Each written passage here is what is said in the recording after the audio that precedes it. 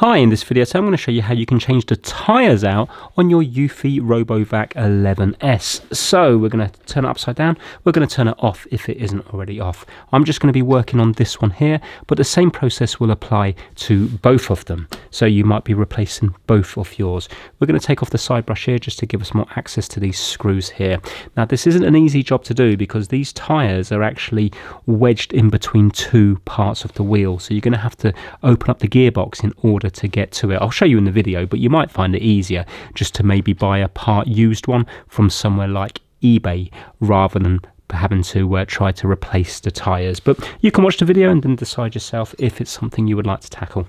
So we need to undo the 4 screws here, here, here and here, and we're using a Phillips 1 for the whole job here. You might find it easier to use a Phillips 0 for these ones and then 1 for the gearbox, but I'm just using 1 for the whole thing.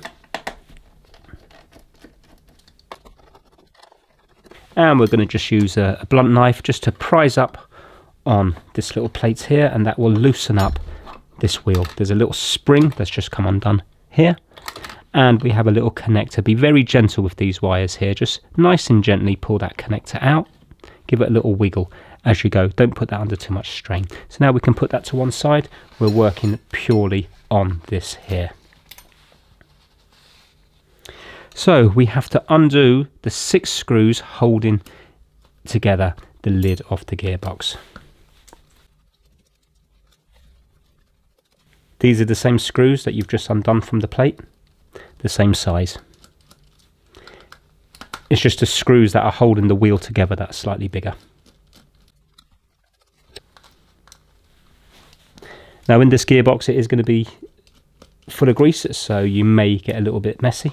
And just get a little pry tool and just lift the lid off. Like so. Now, we need to undo the circlip that's around this one here. So I'm just going to take this gear out, just to give me a little bit more room to work. And we're going to zoom right the way in. And there is a little circlip just here. You can hopefully see me turning it around. It's very hard to see. But basically there's a little circlip. You'll see when I start to undo it. It would become more visible. Now what I'm going to do is I'm just going to use the tweezers. I haven't got proper tools for this, but I'm just going to try to push out the circlip. So it's there and here. I can just see it moving around. So there you go. There you go. It's just popped out there. That came out nice and easy. It's this one here. So don't lose that. Now we need to start prying up on this gear, but be gentle because it is only made out of plastic. So I'm just going to gently pry it up here. Work my way around as I'm lifting it up, just turning the wheel. Bit by bit you can see it's lifting up from here. There we go. Okay, put that to one side. Now we need to push the axle out from here, so you can see now it's coming out here. Again, if it's hard to get out, just start levering it from here, and hopefully bit by bit, if you do it side by side, you will be able to take that out. There we go. That is the wheel now out. Be careful that you don't get the grease everywhere. And we have 4 screws here to undo. This also gives you a good opportunity to try to clean up any trapped hair that's gone around the axle. So you can see here, there's a little bit of hair just here.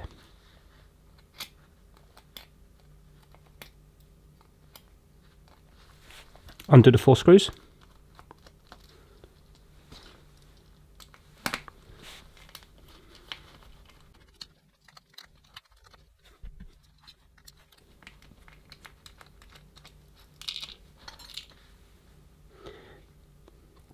And now, again, if you get your knife and go in here, you should find that, look at that, it comes apart there.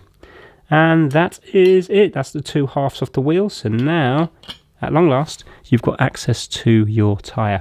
And you can see the way that it's wedged in here, all around here. And that's what stops it from slipping.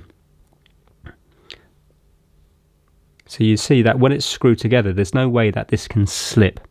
So then you're going to have good grip when your Eufy's working. So when you've got your replacement tyre, we now need to put it back together. So give everything a nice good clean here. You can see that there's a little washer just there, so don't lose that. So we're going to put the tyre back on. There's nothing wrong with these ones. I'm doing this purely for the video. and it goes into the groove there. As you can see, it fits nicely here. And now, can you see that there's a little key here? It's keyed, that bit there. And if you look around here closely, one of them is much longer than all the others. So if you have a look here, can you see that this one here is longer than all the rest of them? So that's where we need to put it on. So put the key married up to that one there, and you can see that, there we go. It's clicked in place nicely there. And that has now squashed the tyre, so it's nicely gripped on.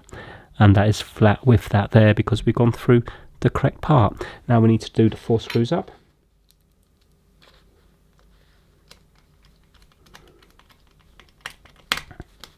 And now we're going to place this back in here.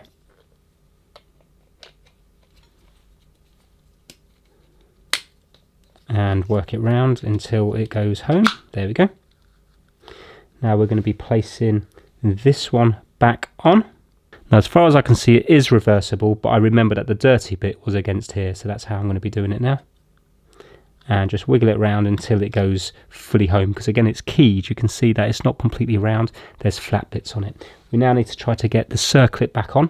So we're going to be going where it's flat. So if you have a look at the flat bit and the flat bit, put the circlip on there, so it's easy to get on. You're not going to struggle as much putting the circlip on there as trying to get it across the wider bit. Hopefully that makes sense. You can see the flat there and the flat there, so I'm going to be pushing the circlip up from here. There we go, in that position there. And now I'm just going to be using the knife to push that on. There we go.